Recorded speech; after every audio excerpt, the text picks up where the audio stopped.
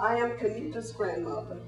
I brought her home from the hospital when she was born because her mom was in intensive care for 2 weeks.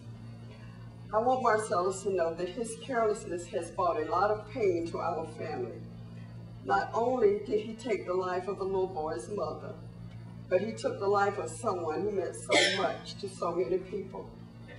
Kennetha won't be there for another birthday, holiday, first grade, or any of the things a mother and child enjoy and are so proud of.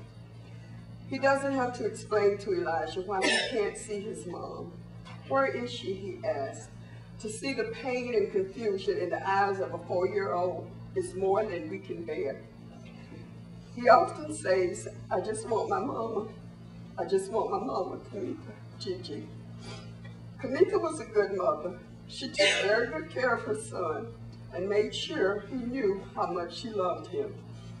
When Elijah's with me, he will stand in the door, looking out with this distant look in his eyes, and I'll say, baby, what's wrong? He says, I'm just thinking about my mama. I said, your mama loved you so much. He said, but Gigi, I loved her more. And you'd like to tell the court prior to sentencing? I just want to tell her. No, don't talk to them. You talk to me. They can hear you. Speak up. I've never been sorry. I never meant for none such to happen. I just wish they would forgive me for what happened. Mrs.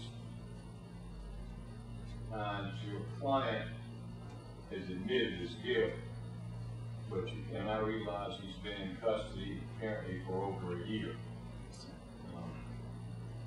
But I also realize that a life was taken as a result of reckless and negligent conduct. A life that we can't restore.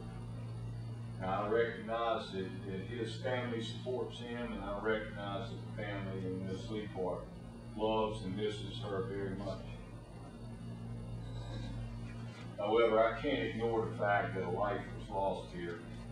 On indictment 2012 GS 38 1392, State versus Marcellous Jamison, the sentences court has defendant is committed to the State Department of Corrections for a term of 5 years, provided that upon service of 3 years, the balance is suspended.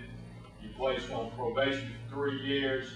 Special condition, there is to be no contact whatsoever with the victim's family, direct or indirect. That means you can't contact him, you can't ask anybody else to contact him after you serve your time in jail. You understand that? Yes, sir. Defendant to be given credit for time that he served in jail pursuant to South Carolina Code Section 241340. That is to be calculated, that is to be applied by the State Department of Corrections.